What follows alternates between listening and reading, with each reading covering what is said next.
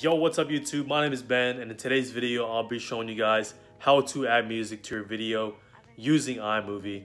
So even though iMovie is a really basic editor, if you're brand new to YouTube and you're just looking to get some basic edits done, it'll get the job done for you guys. So with that being said, let's go over there and hop in to my laptop. Welcome to the inside of my computer. So obviously first what you want to do is open up iMovie.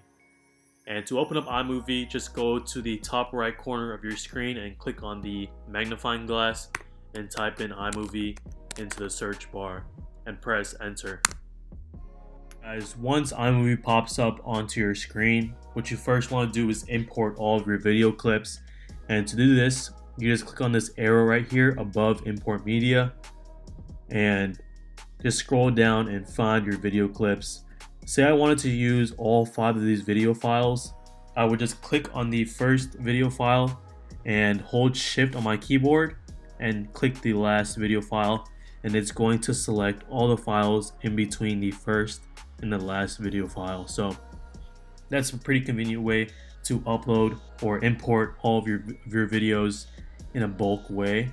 But say I wanted to upload only the first, the third, and the fifth audio file, I would hold command on my keyboard, click the first one, the third one, and the fifth one, and then press enter to import it. But in this example, I'm just going to be using this second video file right here.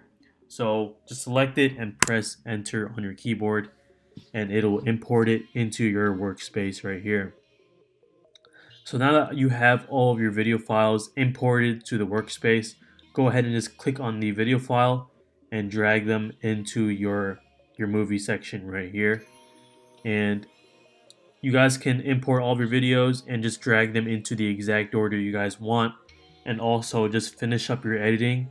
You know, add all the cuts, add all the transitions, or even the titles if you guys want. But yeah, for this video specifically, I'm going to show you guys how to add your music.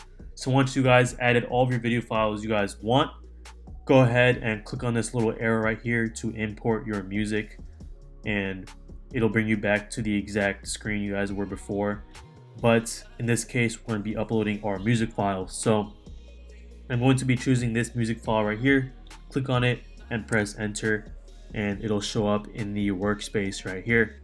And it's the exact same way. You guys just click on it, drag and drop, only this time you're going to be dragging it under the video file to this audio section of the timeline. So click, drag and drop, and just place it under here and just bring it to the beginning. So if your audio file exceeds the length of your video file, what you guys can do is just scroll to the right and go to the end of the audio file, click on it and just drag it towards the end of the video file, and iMovie should snap in place where the end of the video file and audio file meet. I know this doesn't line up, but trust me guys, it does line up, and yeah, it lines up and it stops at the exact same time even though it's not actually lined up. So yeah, either way guys, what you want to do to your audio files is add a little fade to it so that it doesn't abruptly end or start. So what you guys want to do is go ahead and click on this little circle right here and just drag it to the left, and this will add a little fade to your audio. And also you want to go to the beginning of your audio file and do the exact same thing but drag it to the right.